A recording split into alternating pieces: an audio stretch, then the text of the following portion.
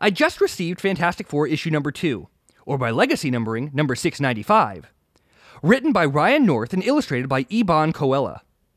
As much as it pains me to say, this fell short of my expectations. Here's a quick, one-sentence overview. The plot could have been great, but was undermined by poor characterization. Warning, there will be spoilers. As I said, the plot was, for the most part, fine. Not as good as the first issue, but still interesting.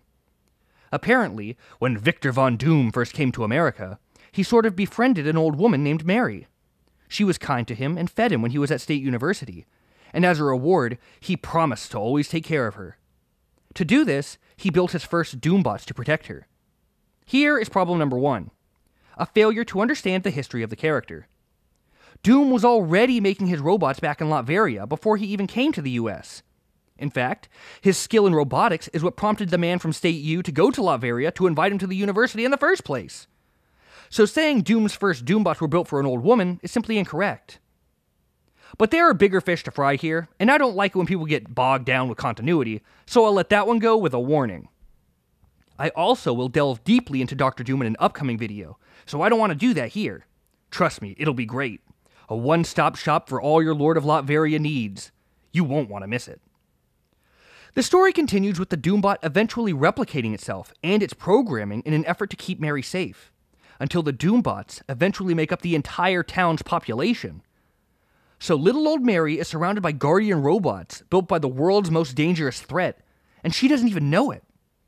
Pretty neat concept if you ask me. Reed and Susie eventually come upon this and uncover everything I just explained. They begin to talk to Mary when they discover that she is a Doombot too. It turns out that years ago she was terribly injured, and her original Guardian Doombot then took it upon itself to take her inside of it and use itself as a mobile hospital.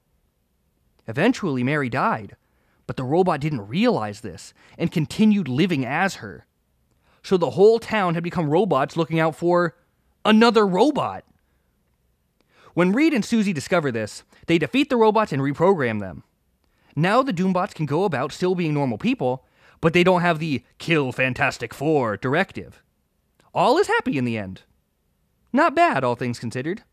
Not bad at all. In fact, a pretty good plot. North even took a page out of John Byrne's book, a page Byrne used at least twice. Issue 241 of Fantastic Four and issue 21 of Alpha Flight both feature people who are dead, but kept alive, or at least animated, by the suits they wear. I'm not saying North taking this plot device is bad. I liked it.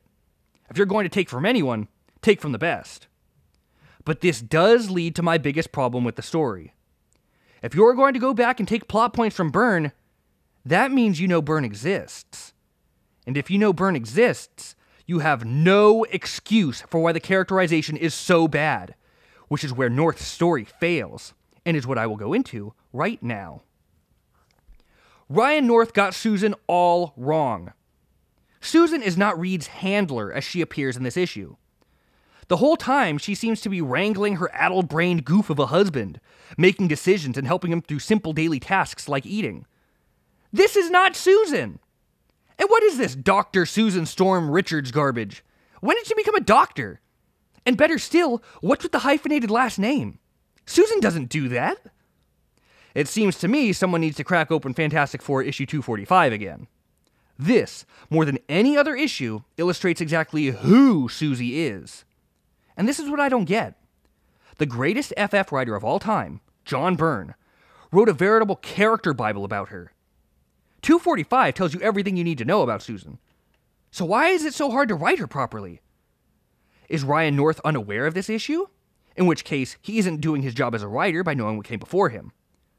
Or did he simply ignore it, which makes him not only lazy, but also an egotistical plankton chip who thinks he knows better than masters of the craft? Or perhaps it's a third option. He's playing with the toys the way he got them. To that I say, that ship has sailed, pal.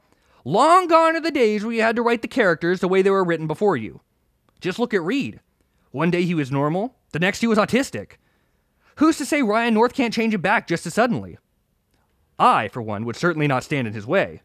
I don't know what North's problem with characterization is, but he needs to get his act together. In issue 245, Susan is being interviewed by Barbara Walker, a TV hostess. Ms. Walker asks if it's true that Susan has taken a subservient role to her husband by taking his name. Here's what the true Susan had to say about taking the name Richards. Quote, "Oh, I'd hardly call it subservient, Barbara. I love my husband very much, and I know it makes him proud that I have chosen to take his name, just as I am proud to bear it." End quote. Walker pushes further, saying, quote, "Those do not sound like the words of a modern liberated woman, Susan." End quote. To which Susie replies, quote, "Really? I know who I am, so I'm not a prisoner of words or labels." End quote. What more needs to be said, people? When Susan married Reed, she left behind her past as a storm and took her husband's name with pride. There is no way she would hyphenate her name. That's just a fundamental misunderstanding of the character. If this isn't the type of female you want to write, fine. Don't write Susan then. There are lots of women in the Marvel Universe that probably are perfect for the type of female character you want to write. But don't shoehorn Susan into a role she was never meant to fit. He got Susan correct with regards to her being a loving wife and a capable, intelligent woman. But she isn't the brains of the outfit, nor is she the lead decision maker. And she isn't Reed's handler. Ugh! And this isn't to say I don't like strong, independent female characters. I am a John Byrne fan, after all. Nobody writes stronger female characters than him. And my favorite female superhero is She-Hulk, for crying out loud. The strongest, most independent woman in comics I can think of. But Susan isn't that type. Her strength comes from a more maternal, dependent place. There's nothing wrong with this. North doesn't seem to understand that. But wait, there's more. Now we get to the thing that absolutely killed the story for me. The handling of Reed Richards' character. I have already made a 20-minute diatribe on who Reed Richards is in the first video I put out, which I implore all of you to watch. It is the only video you need to completely understand the character of Reed Richards. In fact, defending the honor of Marvel's greatest hero was why I initially started this channel. To quickly summarize what I said in my other video, Reed Richards is not autistic. He does not talk like a robot. He does not have issues with social skills. He is very personable, and he is incredibly caring. If you take issue with any of this, I refer you to my other video, which explains all of it in excruciating detail. If you still have problems with this, leave a comment and I can explain in even further detail. I have no problem answering genuine questions. But what does Ryan North do? Make Reed the autistic weirdo I mentioned a couple minutes ago. Case in point. The first thing we get out of Reed Richards' mouth this issue is the sentence, quote, "I don't believe this sloppy Joseph sandwich is nutritionally complete." End quote. What in the world is this? Since when did Reed not use nicknames like Joe? Especially since his best friend is a man he calls Ben, his other teammate is called Johnny, and he even calls his wife Sue from time to time, even in this issue. He doesn't exclusively call them Benjamin, Jonathan, or Susan, so why would he call a sloppy Joe a sloppy Joseph? Are you telling me a 40-year-old man, who by this time is the father of 2 kids, has never heard of a sloppy Joe before? How foolish do you think I am? How foolish do you think Reed is?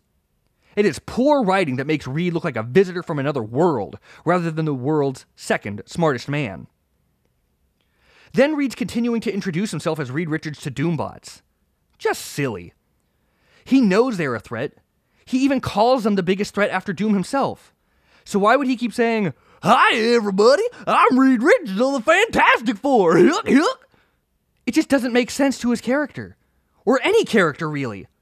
Does he want to die? Does he want to endanger himself and his wife?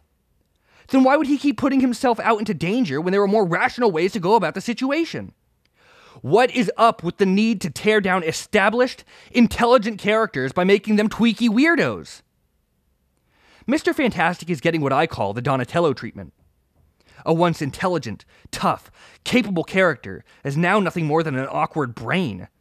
What's next? Are they going to give Reed glasses? Why stop there? Give him buck teeth and suspenders while you're at it. And give him a catchphrase like, "Did I do that?" Just listen to how he was explaining to a police officer what had just happened to him and his wife. Quote, "Listen, everyone else here is a Doombot, and..." End quote. Then he is interrupted by the cop, but continues with this. Quote, Did you not hear me? They are all robots built by Dr. Doom, and..." End quote. From here, he is cut off by his so much more socially capable wife, Susan. Why is Reed acting like a fool? Why doesn't he see he sounds like a crazy person? He knows the robots look like normal people again, so why is he trying to convince this random cop that all isn't as it appears to be in such cryptic, frantic statements? Who out there in comic book reader land has ever seen Reed so frazzled that he couldn't express himself in an articulate, normal manner, especially by something as simple as robots? He is Earth's ambassador to the universe. This is not the Reed Richards we know. This is an imposter.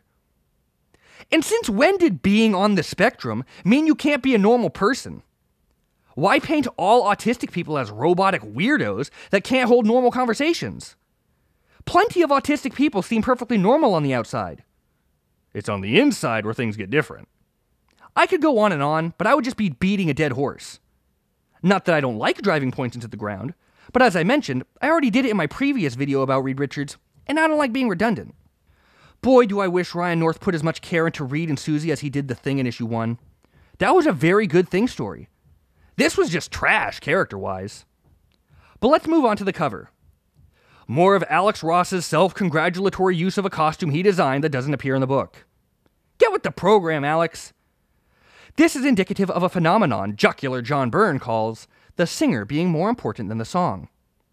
Because Alex Ross's name is on it, he can get away with drawing characters any way he likes. Similar to this image of the FF drawn by Barry Windsor Smith, which looks like bad fan art of the Fantastic Four if they were all inbred. If it wasn't Barry Windsor Smith, it would have been laughed out of the building. But because BWS is written on it, it's hailed as good art. No! A name doesn't automatically make a good image. This leads back to Alex Ross.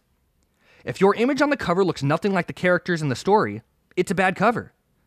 Technically, his work is nearly flawless, but it isn't indicative of the characters in the story and works only to stroke his own ego. Ergo, bad cover. Eban Coelho's interior artwork was fine, with the exception of Reed's stretching powers. When Reed stretched, Coelho drew him spindly and thin, which isn't accurate. Reed's limbs become tubular, not stringy. He also made the easiest mistake when drawing Mr. Fantastic, thinking of him as Plastic Man. I have already gone over this in another video, but it bears repeating. Mr. Fantastic stretches. Plastic Man changes shape. You can point to early Kirby issues when Reed turned his body into a net, but that was before Kirby got the hang of the character. That's why I always go back to Byrne. He synthesized and perfected what characters looked like and how they acted. According to Byrne, Mr. Fantastic can elongate his body. That's it. He can't shift his eyeballs down to his fingertips just to look through things. He's not made of clay. His body works the same way ours does. It's just stretchy. And he rarely stretches his neck. That just looks goofy. Plastic Man, on the other hand, can probably do all of these things. But he's a different character with a completely different tone. Knowing the difference between Plaz and Reed is very important, especially when you are the artist on a comic that is considered in continuity. But I'm sure the blame doesn't fall solely on Coelho for this, so I won't be too hard on him. And he did make Reed's white hair wrap all the way around his head, not just sit at his temples. Very good on you, Mr. Coelho. I apologize if I come off a little strong, but these characters mean more to me than most people do. I truly cherish them, and it physically pains me to see them treated this way. Honestly, it's libelous in my eyes. Ryan North left a wonderful impression on me with his first outing as writer. I couldn't say enough good things about Fantastic Four #1. But if this is how he writes Reed and Susie, we are in for a contentious relationship, Ryan and I. Fantastic Four #2 had an intriguing plot, but was poorly executed, which is sad. I don't want to be negative. Look at my review for issue 1. When I see high spots, I sing it from the rooftops. And as much as I dislike the word, I'm not a toxic fan. I can accept change, and I can accept that things aren't going to go my way all the time. But there is a difference between something not going my way and something being done wrong. The characterizations in issue 2 were wrong, plain and simple. This just did not meet the mark. I pray issue 3 will be better. I thank you very much for listening. Until the next video!